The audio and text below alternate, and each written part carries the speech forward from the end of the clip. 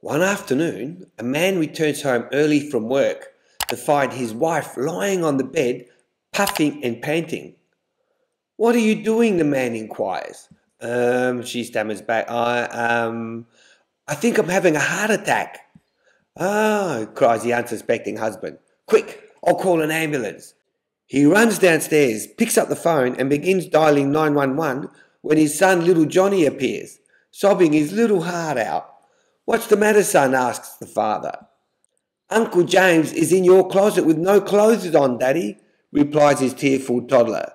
Enraged, the man runs back upstairs, flings open the wardrobe and finds his brother naked, just as his son had said. "You bastard, Jim," screams the man. "My wife is over there having a heart attack and you're running around naked, scaring Johnny."